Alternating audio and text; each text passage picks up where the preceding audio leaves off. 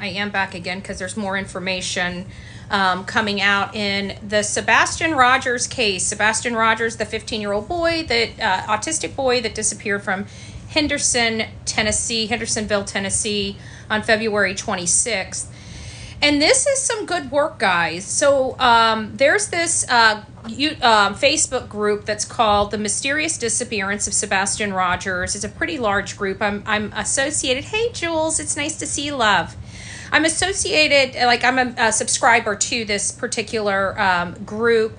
And so I monitor it along with, like, there's several Sebastian Rogers groups out there. This is one of the ones that I monitor. It has a lot of people in it, so we have a lot more perspective and stuff like that.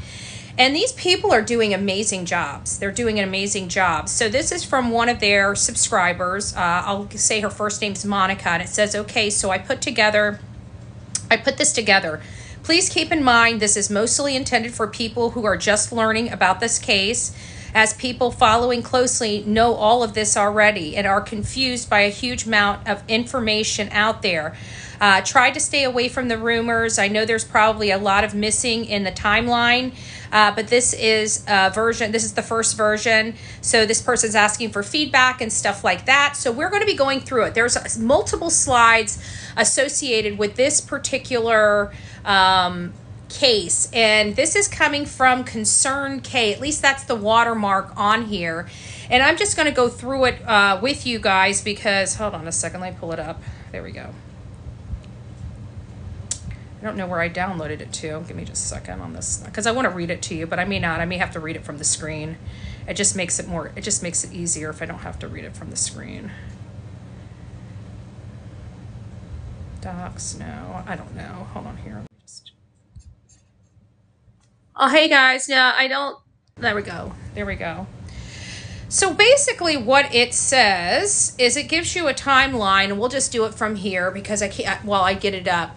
Actually, I think that's 26 of 26, so there it is. So there's the post right there in the system, and then we start off with the beginning of this, and I hit the wrong button. There we go. Looks like it's right here. So this is the beginning where they're bringing all the posts. They're doing it in chronological order here, so we have a good understanding of what has transpired in the Sebastian Rogers case. And I'm going to do this again. Downloading file. Let me go to file. Where the heck is my file? I know it's got to be right here. I just don't understand why I can't see it.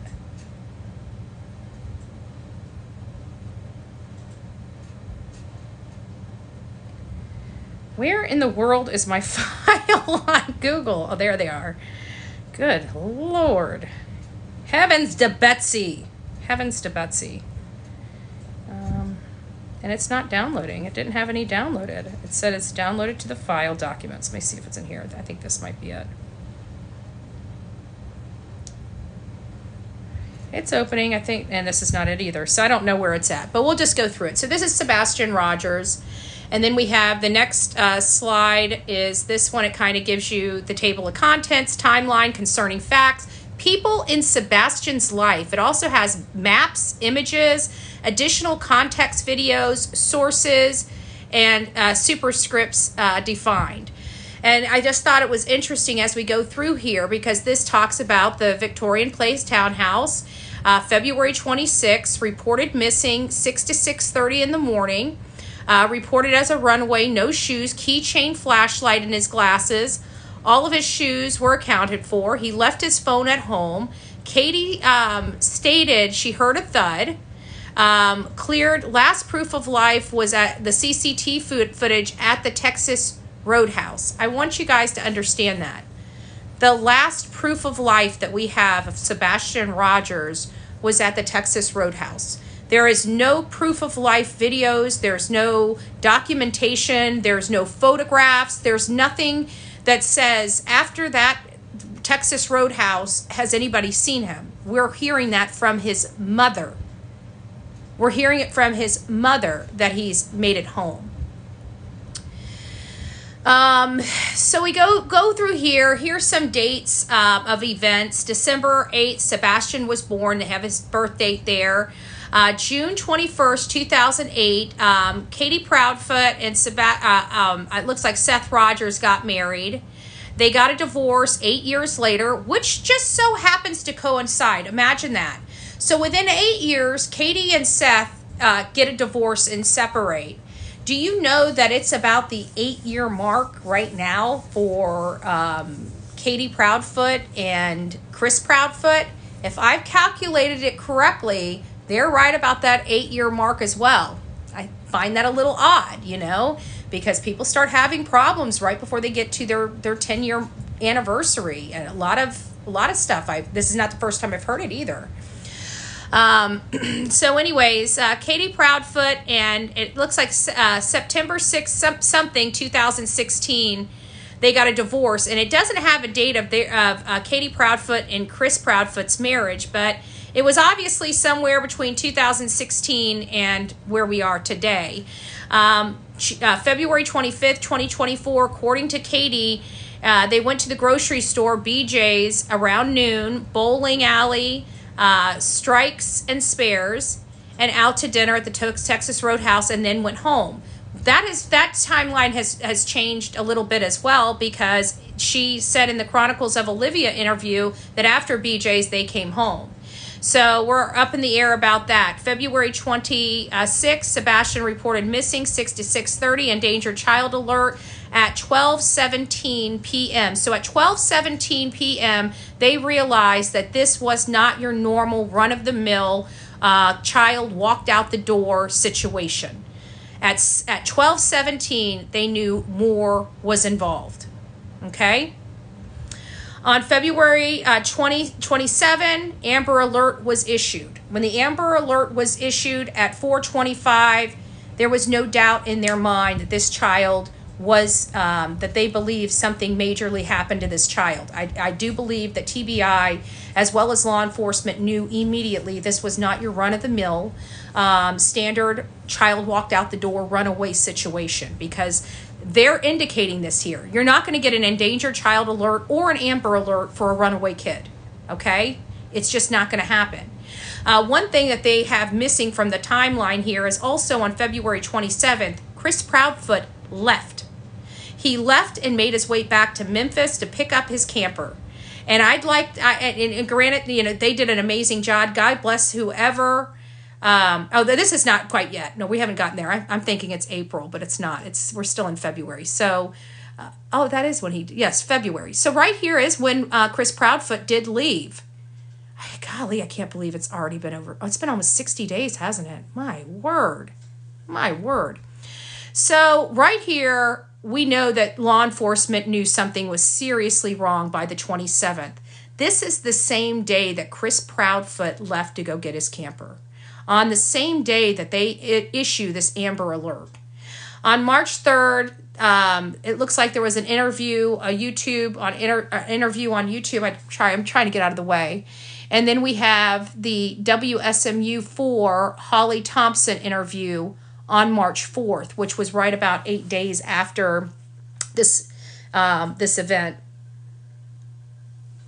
And then here's more of the timeline. March 7th, 2024, that's when they had the Fox News Hands Only interview. They had March 17th, which is a Duchess interview. I haven't seen that one. March 18th, which was the Chronicles of Olivia interview. We had Smiley's World, the Nancy Grace, Smiley's World, Fox News. So all of these interviews. We also have on this website, this Facebook page, The Mysterious Disappearance of Sebastian Rogers. They also have somebody that prepared a spreadsheet with all the links to all the interviews. And it is amazing because, I mean, it really shows you the totality of all the Seth interviews in conjunction with Katie and Chris's interviews. And I've got to tell you, it is a little concerning, to say the least, you know? And then we go over to some concerning facts like no 911 call, three-way to the sheriff, seemed to have vanished without a trace, no evidence of either running away nor foul play. The lack of evidence leads me to believe there was some type of cleanup. 3-hour phone call conversation between Katie Proudfoot and Chris Proudfoot. Chris Proudfoot and Katie Proudfoot are not boots on the ground searching. The inconsistent statements, the back and forth out of state, that's a little hinky. Everybody's not feeling comfortable with that. No, we don't know if he's been discharged from military or if he retired. I believe that there was indication from Chris as a neighbor saying that Katie receives a pension from military. Now, I don't know how much that pension is, but if she's receiving a pension, she most likely did retire in order to get that monthly siphon. So we have the inconsistent statements, the back and forth out of town, not attending vigils. These are things that we heard. The thud that was introduced into the equation. Chris Proudfoot admitted a history of child protective services. Chris and Katie insist there was a dog scent. However, LE says no hit. And Chris, the one thing missing up here, and Chris was eager to say that he had been cleared and he had passed a polygraph test, knowing damn good and well those two statements were absolutely false. But he wanted that appearance. He couldn't handle having somebody look at him, so he lied to us and continued to lie to us until he was caught. Kathy and Terry, which is Chris Proudfoot's parents, it's his mom and his stepfather, and they drove to Alaska from Tennessee days after Sebastian's disappearance. Many people said that they felt like it was almost Brian Laundrie Parents-esque, right? If you guys remember when Gabby Petito was first missing, they took this family camping trip out to Fort DeSoto over in like Pinellas County, Florida. So that must have been the one I was on. And then of course, people in Sebastian's life, he was 15. He went to Beach High School. He liked Minecraft, video games, fishing, animal. His dislikes were not being barefoot, which just so happens to be a little concerning because he left the home barefoot when he doesn't like being barefoot. Specifically traced back to time he walked in a hill of ants barefooted.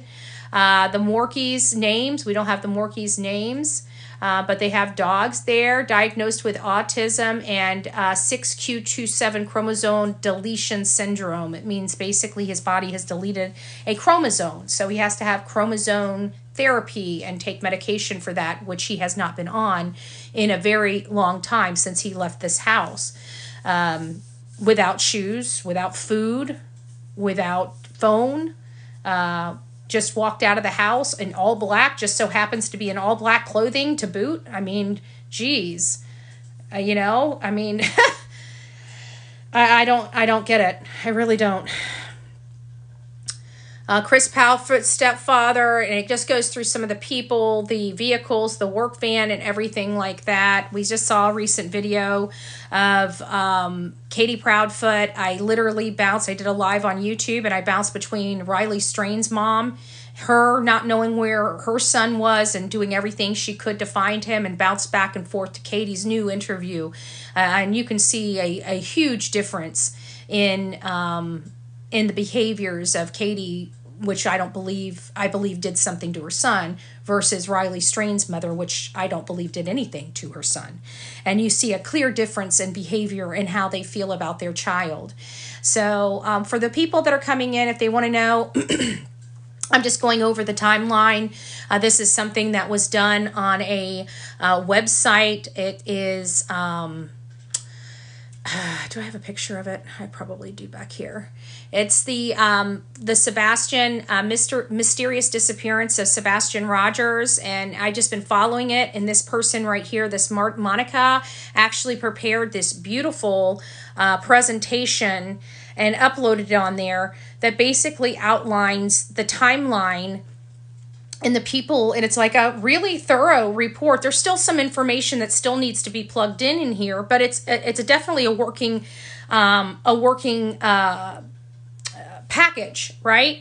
And I mean, it's very thorough. It gives you different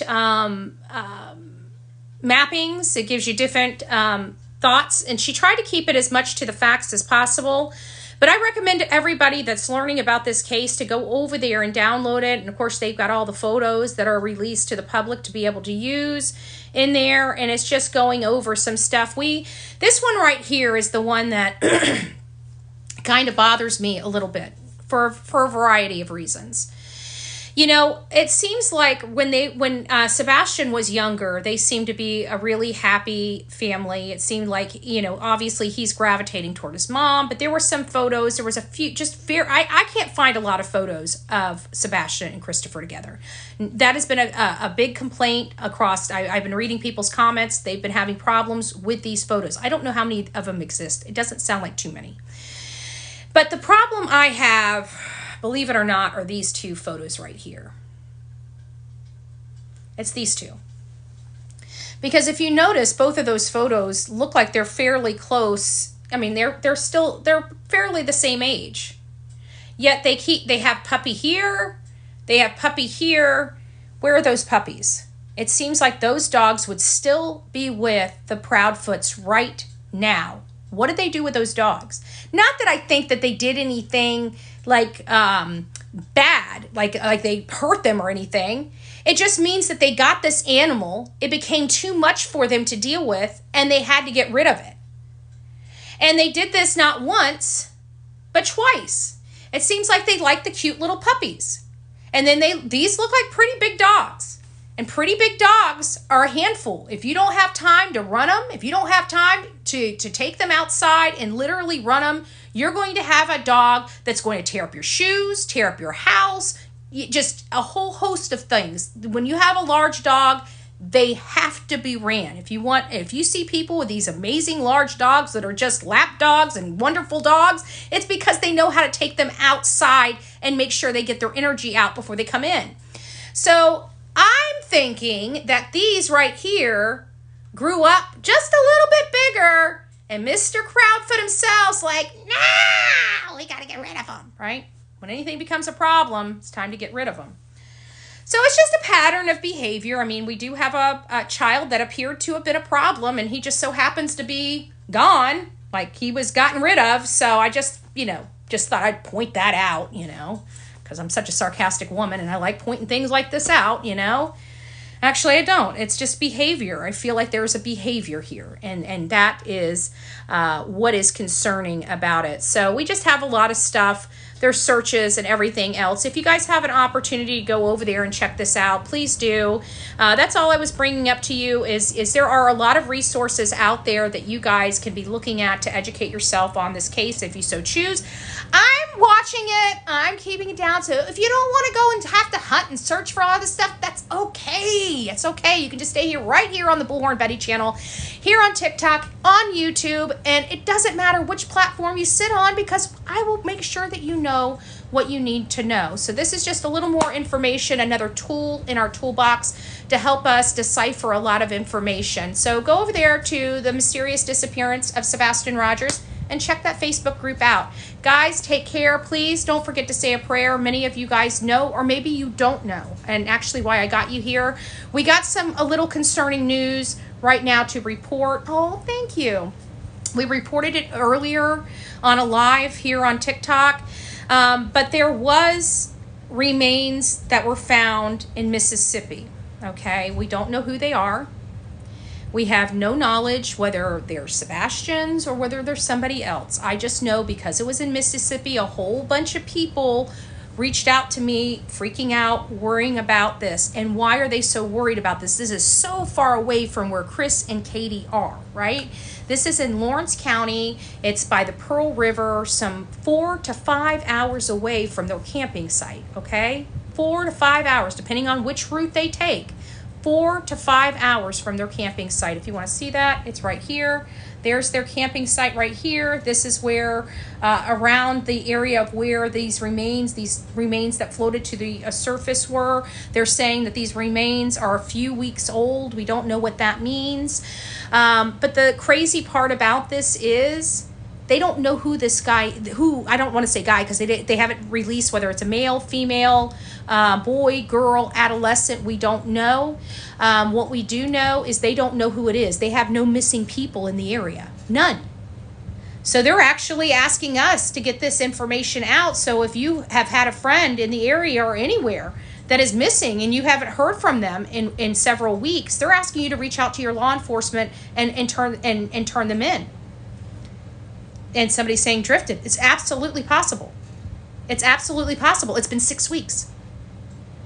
I mean, look at Riley Strain. He went 8 miles. He went 8 miles in 14 days.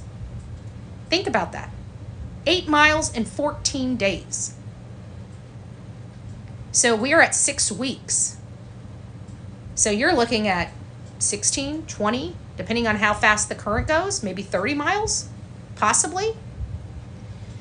But either way, we don't know if it has any relevance or is any way, shape, or form associated at all with Sebastian Rogers. It's just we need to find out who this person is, and law enforcement's asking for assistance in that. And of course, with it being in Mississippi and nobody having a clue where this kid is, and his stepfather just so happens to be in Mississippi whenever he disappeared, obviously it's got a lot of people concerned. We just, unfortunately, nobody really has the answers. If somebody's telling you it's this way or that way, don't listen to them. Because I can guarantee they're probably not going to have an identity for this person for at least a week or more. Unless they truly believe it's, and they do a DNA test or whatever, then we'll probably have the results of that sooner. But somebody said, well, what if it is him? Well, if it is him, I think we know who's responsible. There's just a piece of me that thinks this is just one of those things where, every case we always find an extra person or two that we didn't know was out there. I feel like this might be another one of those situations. So we'll see. But we'll keep our fingers crossed and pray to God we get some resolution on this case soon. And if you have a missing loved one, please reach out to your local law enforcement. And it says 17-year-old. Hold on, we got somebody else here. That says, Crystal says, a 17-year-old boy missing in Memphis that looks like identical to Sebastian. So there's also another person missing in Memphis, a 17-year-old boy missing in Memphis. Let's just check it out. 17-year-old missing Memphis. Let's see. Why not?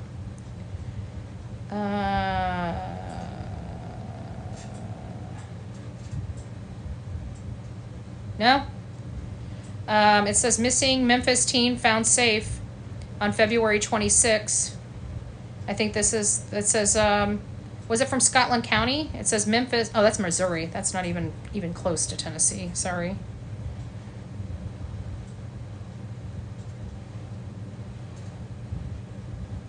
Oh, here's one. Let's see what this one says.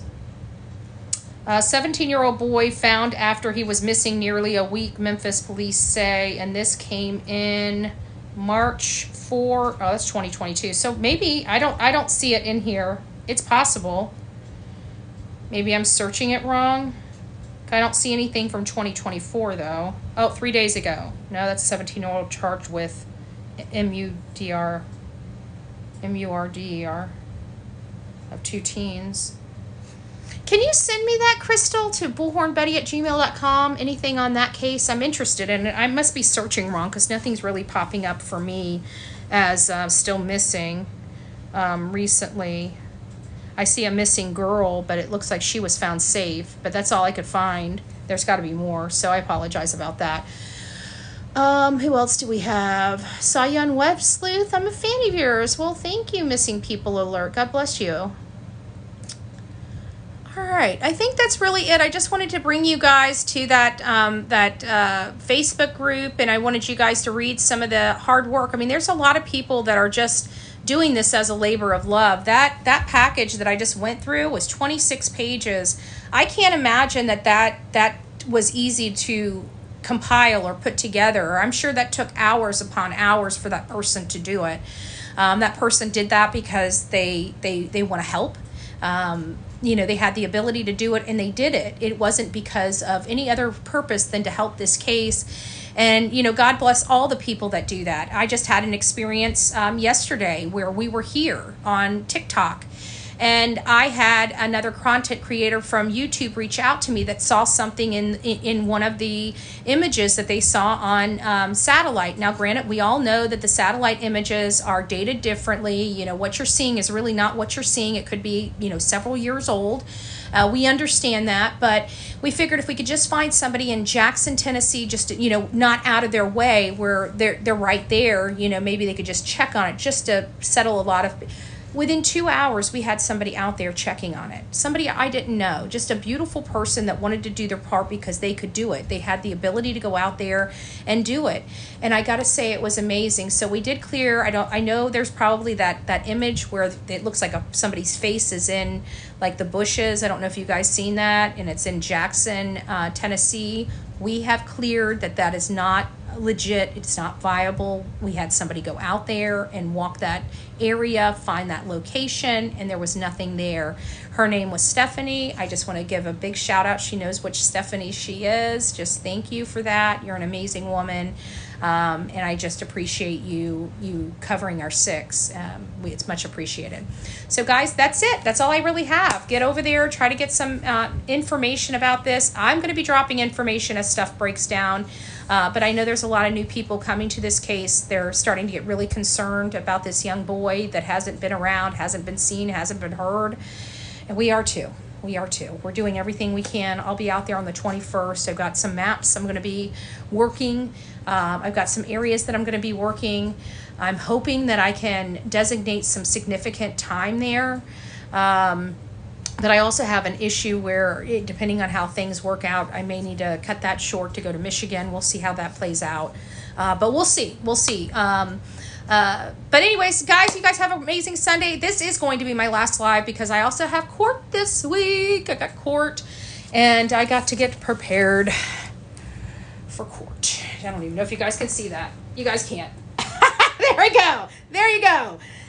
Not fun. Not fun, right? So I will be there with bells on. So tomorrow, Tuesday, and Wednesday, you guys are going to be hit. It's going to be a hit and miss. You're probably not going to see me on here for a couple days. I got to fly out to Illinois. I'm going to have court one day. I got to fly out one day, have court one day, and fly back home one day. So it's a 3-day trip.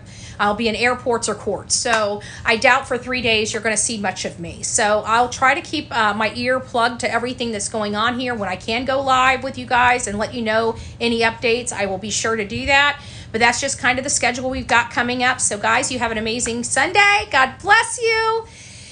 And let's pray. Let's pray that answers in this case, the Sebastian Rogers case, come. You know, we need answers. We need answers. We need to find this boy. All right, guys. Bye.